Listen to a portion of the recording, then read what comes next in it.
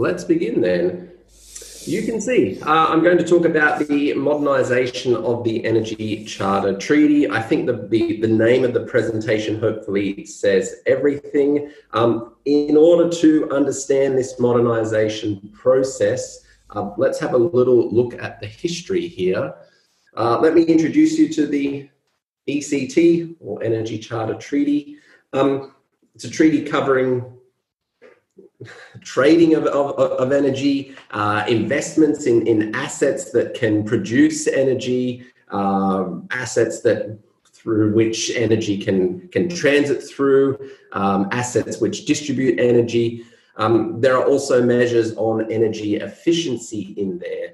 I will not go into all of the clauses relating to the trade of energy, transit of energy, efficiency of energy, because honestly speaking, in comparison to the provisions on the investment of products which produce energy, they are not so important.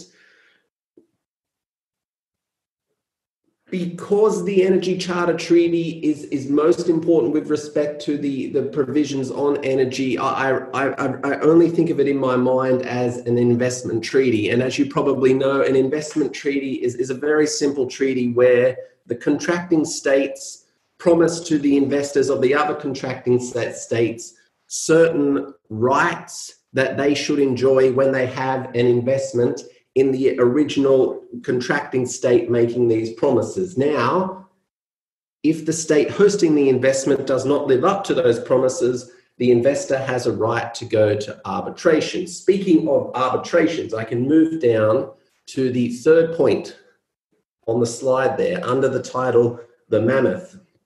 There have been, according to the official statistics, 130 investment arbitrations initiated under the Energy Charter Treaty. The number I have heard unofficially is 150, but we know a minimum of 130. And why does that matter? Basically, it's because about 15% of all investor-state arbitrations have been initiated under the Energy Charter Treaty, which makes it by far the most significant.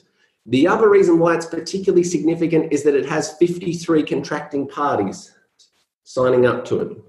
So, in terms of its scope, it's definitely the biggest and most important investment treaty. So, when things start to happen to it, when it starts to be modernised, we need to pay attention. Can I move our eyes down to the next slide on the history of the Energy Charter Treaty? An extremely quick history, a 1-minute history of it. I've decided to call it a child of the revolutions. What revolutions, you ask? I'm talking about the revolutions overthrowing the communists in Eastern Europe and the former Soviet Union. So once this happened, I think states in Western Europe saw their chance to create what they called as the European Energy Community with Eastern Europe. Of course, the idea was to bring Western capital, infuse it into Eastern energy supply, and hopefully there would be a constant flow of energy from east to west. The problem was, however, some years ago now, some big players pulled out. I'm talking particularly about Russia and Italy. Russia, of course, is the big one because Russia is really an energy superpower. Now, some critics will look at this and say, the reason for setting up the Energy Charter Treaty, to bring Russia into the fold has now gone because Russia has left the Energy Charter Treaty. Therefore, there's no purpose to have this treaty anymore. Whether that's the case or not, honestly, I'm not interested in. I'm only mentioning these criticisms so you get an idea of the narrative that's building here, because the critics also are saying, look, this Energy Charter Treaty is going to be an obstacle to the energy transition because it's mainly protecting investments in fossil fuels. And the minute you try to take away the possibility of making money from those investments, there's going to be claims under the Energy Charter Treaty. And I think that the Energy Charter, which is the main administrative body for the Energy Charter Treaty, has listened to that narrative and said in the Bucharest Declaration back in December of 2018, we need a modernised Energy Charter Treaty for new realities, which is diplomatic speak for we recognise the fact that the Energy Charter Treaty needs to change because we need to transition our economies onto clean energy.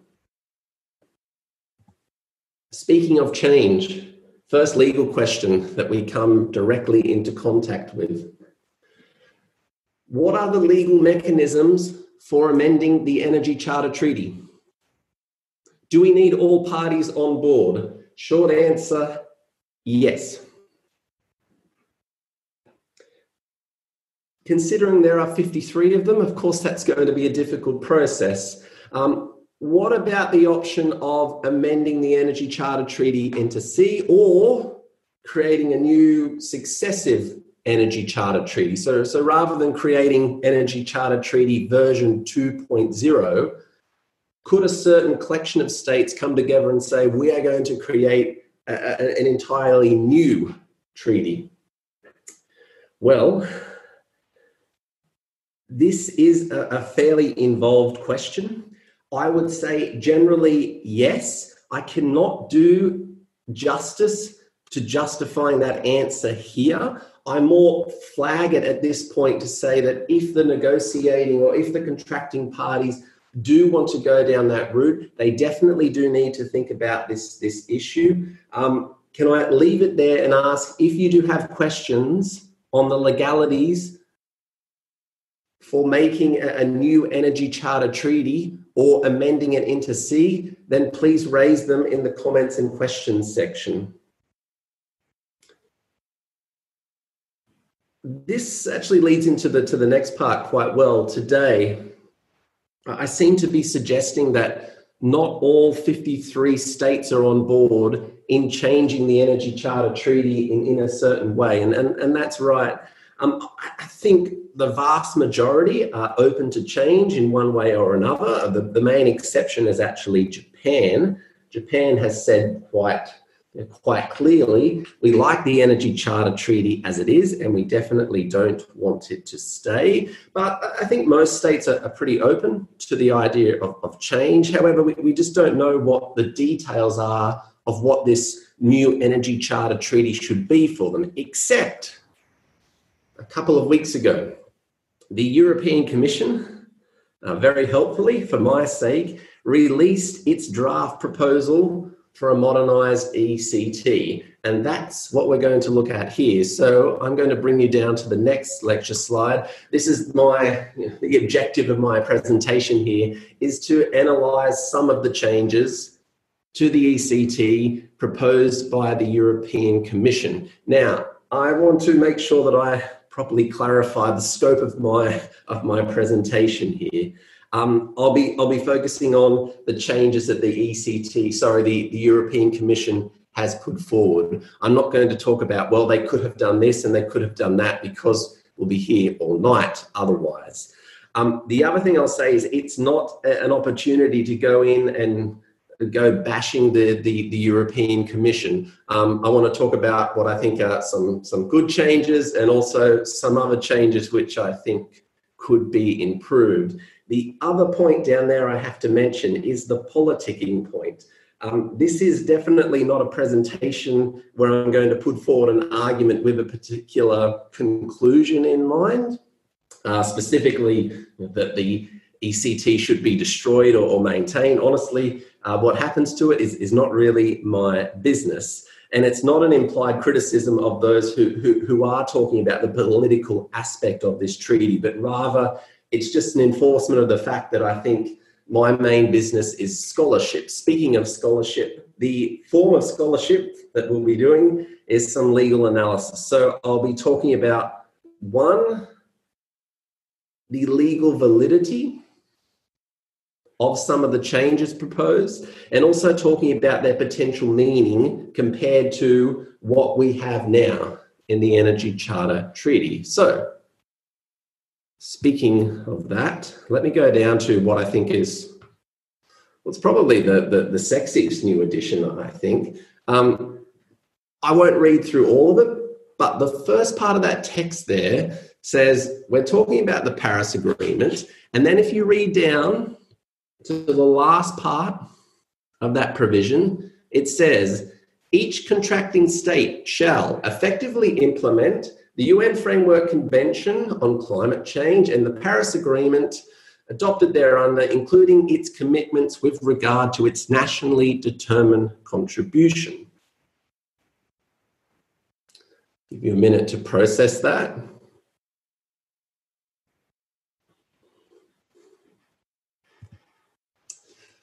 And then I want to talk about this question, or these two questions, sorry. Does this provision give procedural teeth to the international obligations in the Paris Agreement?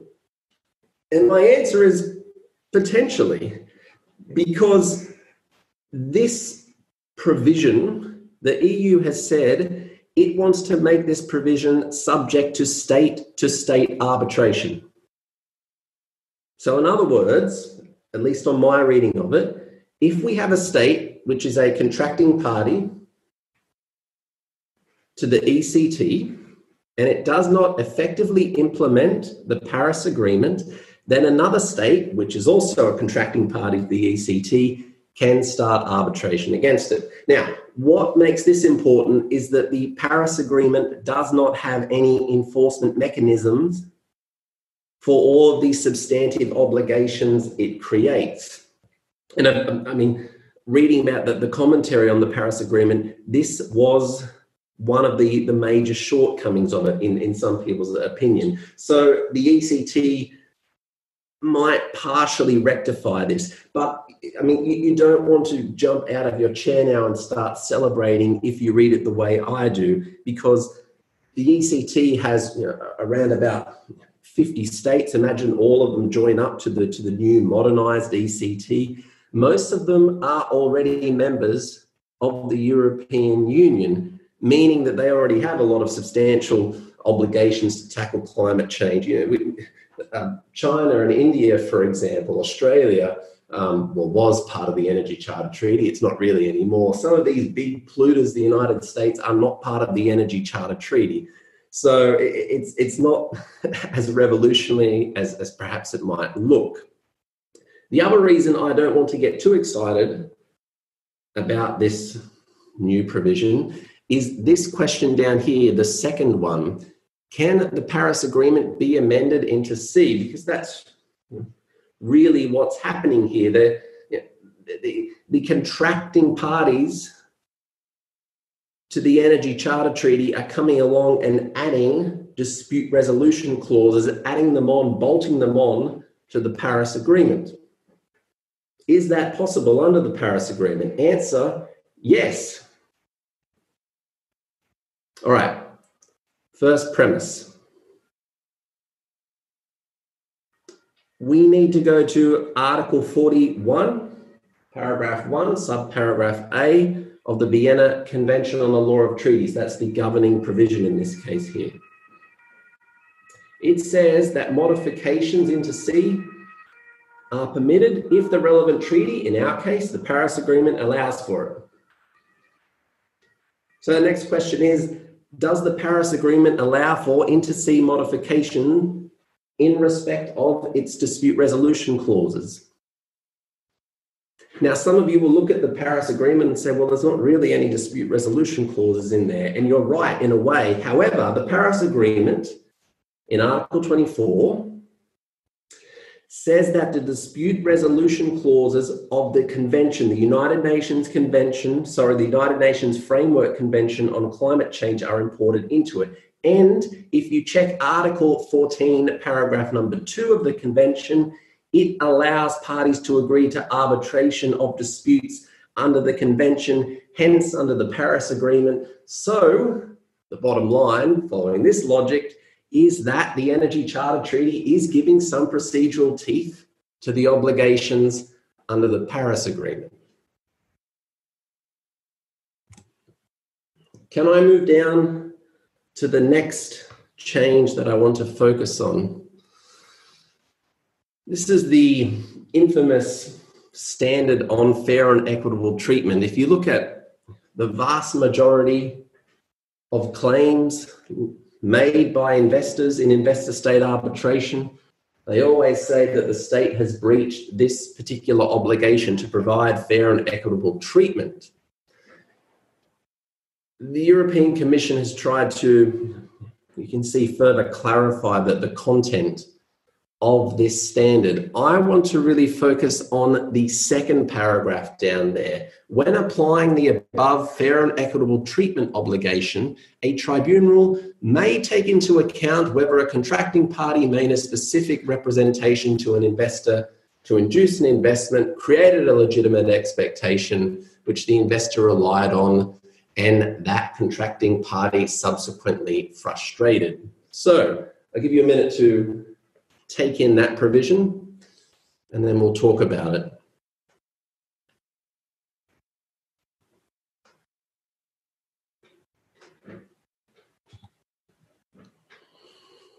All right. Generally speaking, I think it's a good thing, because if you look at some of the popular media going around about the standard on fair and equitable treatment, it looks like the bane of democracy, because the idea is that you can use it to create international responsibility for states when, one, the investor has an expectation of profit, and two, the state causes a reduction of those expected profits. That's definitely not the way it works. The new provision in the Energy Charter Treaty makes that very explicit. The only questions I have relate to these words here. First, what does the meaning of may take into account?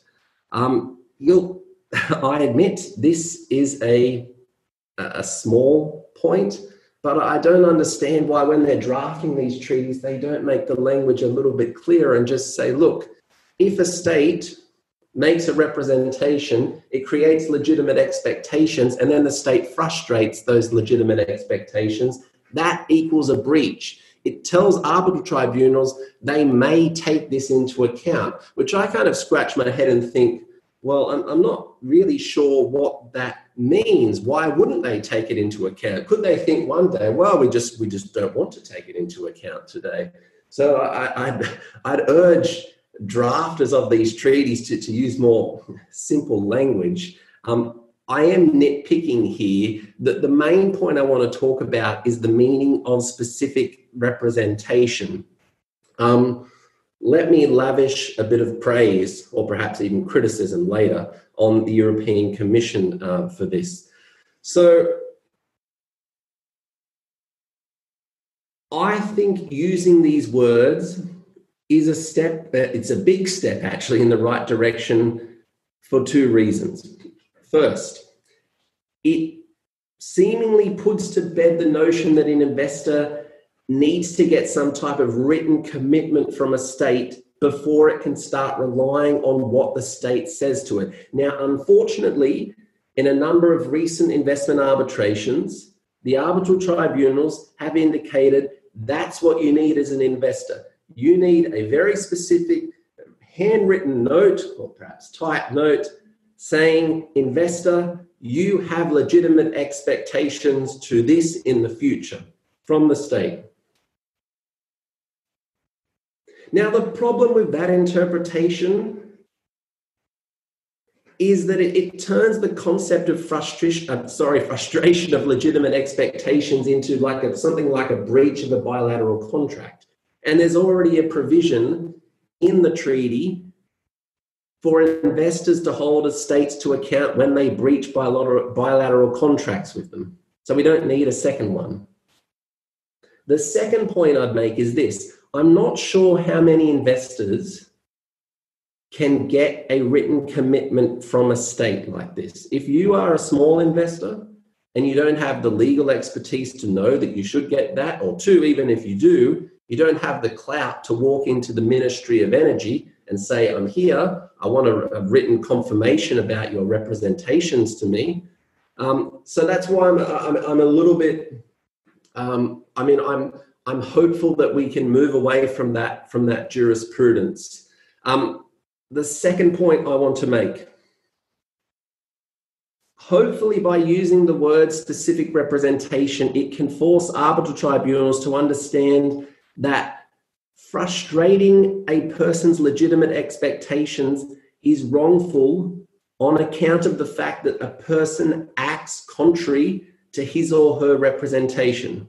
Now, this is going to take a little bit of explaining, and once we get to the end of it, I think you'll be grateful. So what's happening is this. Arbitral tribunals have been saying what makes frustrating a person's or the investor's legitimate expectations wrongful is the fact that the person who has the legitimate expectations, the investor, actually believes that the person, the state, making the representation will perform on it. Now, that's a little bit of a complex theory, so let me illustrate it with a fairly simple example. I'm on Zoom right now. I'm talking to approximately 40 to 50 of you. Let's imagine I say to you this. It's a very hot day, and later, after this presentation, I'm going to go to the Chivas Center, and I'm going to buy all of you a Magnum ice cream. That's a very specific representation. If I don't act on that representation, it's wrongful. I cannot go to you later and say, you know what, I'm a very unreliable person. In my constitution, it says that I'm very stingy, so therefore I don't spend a lot of money. You should have known, even though I made a very clear representation to you, I was not going to perform on it. That's essentially what arbitral tribunals are saying right now.